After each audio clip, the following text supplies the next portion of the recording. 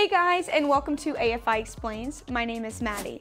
Whether you're a new or a longtime subscriber to our channel, we are so happy that you guys are tuning in to today's episode. Those who are familiar with our web store know that we offer many different ways to customize and filter your search for fragrances, and one of those filters is Fragrance Flashpoint. In chemistry, a volatile substance flashpoint is a temperature at which its vapor will combust when it's ignited. Volatile substances are liquids or gases that evaporate at room temperature when exposed to the atmosphere. So in our case, these volatile substances are fragrance oils. When a fragrance oil is left out without a lid or used in a product, its highly active molecules will disperse into the air. This is what allows us to smell fragrances the way that we do. Being volatile substances, fragrance oils have their own flash points. If a fragrance oil's evaporating vapor is exposed to ignition source at its flash point, it will combust into flames as long as the ignition source remains. Note that this is not the same as a fragrance's fire point.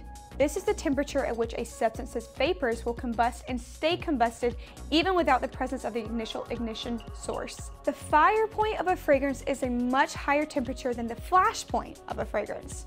So, why is it important to know a fragrance's flash point? For the most part, a fragrance's flash point is only important to know if it will be shipped via air or ground. Fragrances with a flash point of 141 degrees Fahrenheit or lower cannot be shipped via air due to the potential hazard that they may cause. Although the actual danger of low flash point fragrances is minimal, caution is still taken when it comes to aircraft safety. If you are an international customer, fragrances such as Wild Cherry or Citrus by AFI could not be shipped to you due to their low flash point. As such, knowing your fragrance's flash point is helpful, but not necessarily mandatory unless you're an international customer. However, there are some product types that require fragrances of a certain flash point to maximize safety and effectiveness. An example of this would be a gel wax. Gel wax is transparent and behaves differently than soy, paraffin, or other waxes. As such, gel wax manufacturers recommend fragrance oils used to make gel wax candles have a flash point of about 170 degrees or higher. Outside of these instances, the flash point of a given fragrance will present little to no importance in the making of your product. Many new candle makers worry that the temperature of the hot melted wax is too high to add to certain fragrances with a lower flash point. Fragrances with a low flash point will not combust when added to hot melted wax, even if the wax is above the flash point in temperature. Regardless of flash point, it is important to add the fragrance oil at a high enough temperature for the fragrance molecules to properly bind to the wax molecules.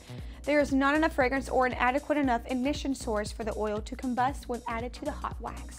It should go without saying that proper precautions should always be taken when working with fragrances in spite of their flash point. Do not work around ignition sources like open flames, and always ensure your workspace is well ventilated. All fragrance flash points can be found in the column next to fragrance type on the search page or on the safety material data sheet of the fragrance itself. If you have questions about one of our fragrances, don't hesitate to give our customer service department a call at 770-334-3906, or you can email us at info@afi-usa.com. Our representatives are always happy to help.